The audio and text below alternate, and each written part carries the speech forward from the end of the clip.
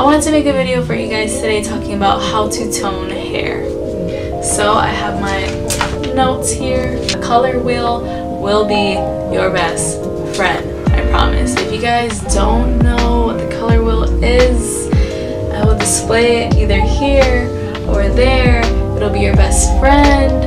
You're going to be able to see what colors neutralize each other, what colors enhance each other, and so on and so forth.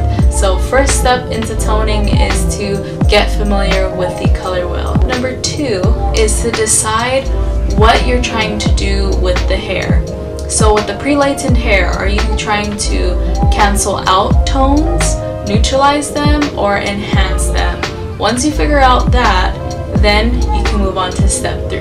So step 3 is to determine the level of underlying pigment in the hair. So in my previous video, I talked about how to get rid of orange hair, and we went through the color levels. Level 5 is typically very red undertoned. So for a level 5, if you pre-lighten the hair with bleach, most stylists like to say lightener now because bleach just sounds scary to the customers. So you put lightener on the customer's hair and you see that it lifts to a red or a red-orange, that's typically a level 5. So with level 5, you want to decide what you're going to do with the hair. Are we going to enhance or are we going to neutralize? So if you are going to neutralize, you guys need to look at the color wheel. Red is opposite from green, so therefore you would use a green toner or a green based color to neutralize that red. So you can use anything like a level 5N or a level 5A, or you can mix the two depending on what look you guys are going for. So you can use half 5N and half 5A. That will just give you a neutralized look.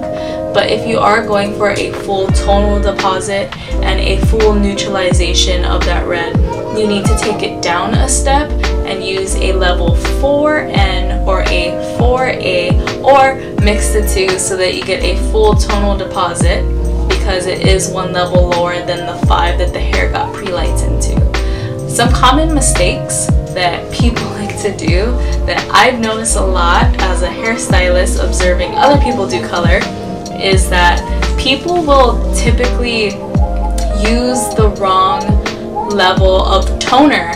They will literally take a level 8 GN, which is a green neutral, and they will put that on a level 4 or 5, expecting the level 8 to tone out the level 4 and 5. That is a really big mistake, because a level 8 does not have enough tonal pigment.